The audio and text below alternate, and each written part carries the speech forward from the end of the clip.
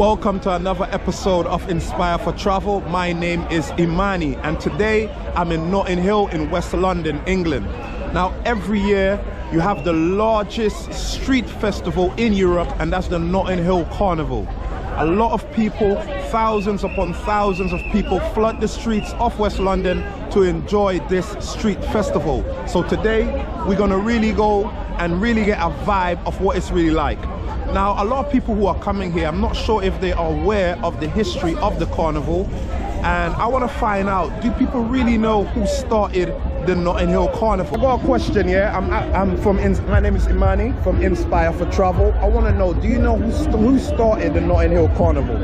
Claudia Jones is from Trinidad and Tobago. All right. Like all right, lovely. Claudia Jones. Thank you. Claudia Jones. Now, she was a journalist and a very powerful activist here in England, and as far back as 1959 you had a kind of a Indo carnival in the St. Pancras town hall in northwest London.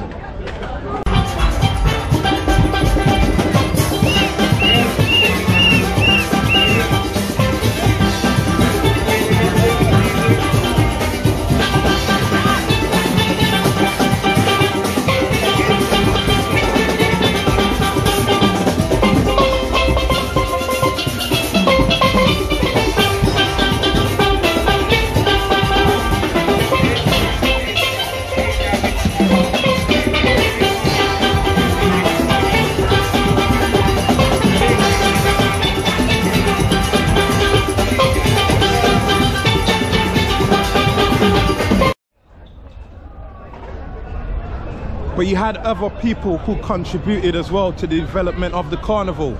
You had the likes of Sylvia Baptiste, who was a chairman, I believe, of the first committee of the Notting Hill Carnival.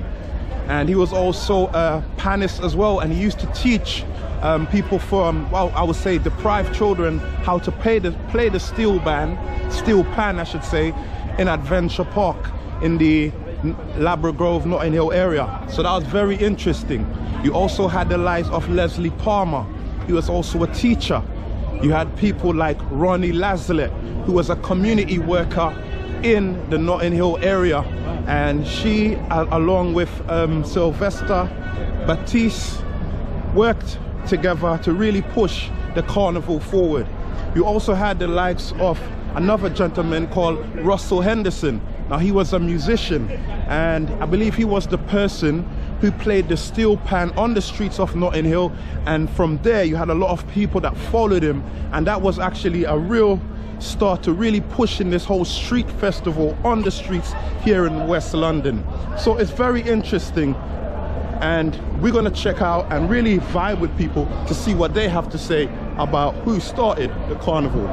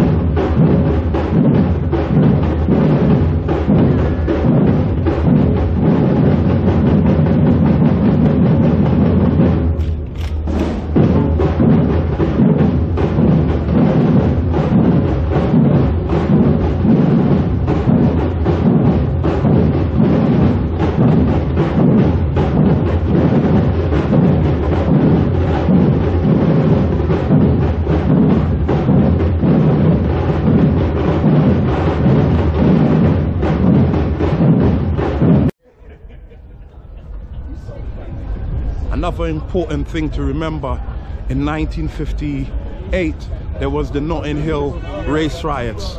Now, it's important for people to know there was a lot of racial tension that's been happening between the Caribbean or West Indian community as well as people who are from here in England. And there were a lot of racial problems that was happening. You also had gangs like the Teddy Boys and stuff like that who used to try to terrorize people from the Caribbean community. So there was a lot going on. So really, the carnival was to really show the real essence of the culture of the West Indian people. And it was a collective effort to bring it together by people from the various different islands from the West Indies.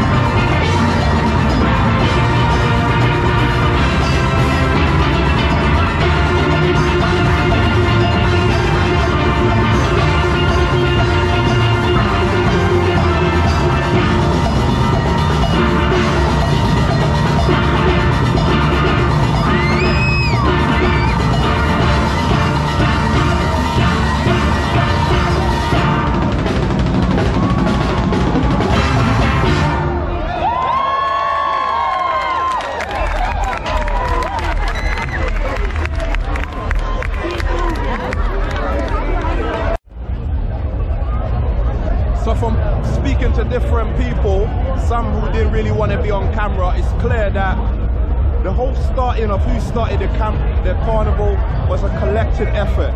And clearly, from the names that I've mentioned earlier, you see some of the people who played an important role in really starting this largest street festival here in England. And you can see many people are coming on the streets. Many people are descending on the streets, coming out in their numbers to just have a good time here in Notting Hill.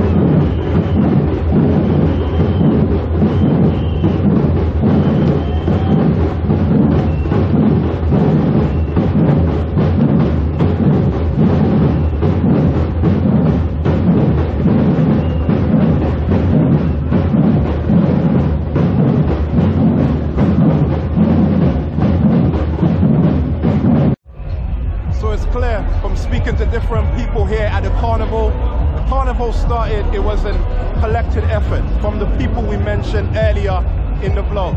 And you can see today we have the largest street festival here in Europe.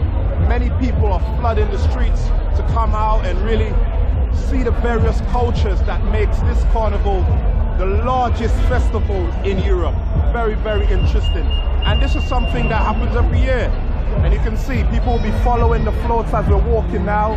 People will follow the floats right up till the end, near Harrow Road, come round on Goulburn Road and other parts in Ladbroke Grove. So it's really interesting, guys, and it's just a good vibe here this year. So let's see what's happening and let's see what people are doing right now.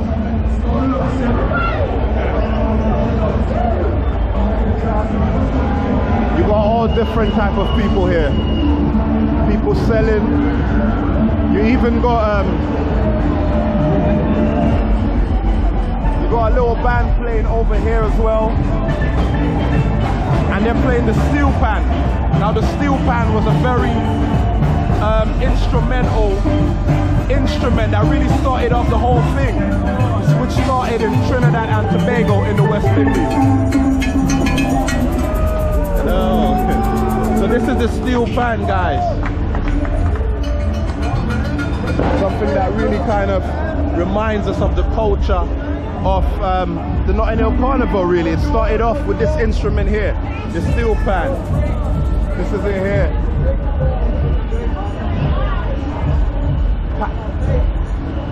Panectar steel band. So this is a steel band here. And many of them, you'll notice a lot of people who started the carnival, a lot of them were panis, what is called panis, and that's people that plays this instruments here. This is called a steel pan, and they have various notes that people will play on the stick. So it's very interesting to see some of this here. This is really what really kicked off the carnival, and even had people like Sylvester Baptiste, who was also himself a panis, and many of the other people who really started the carnival were very good in the steel pan. Thank you.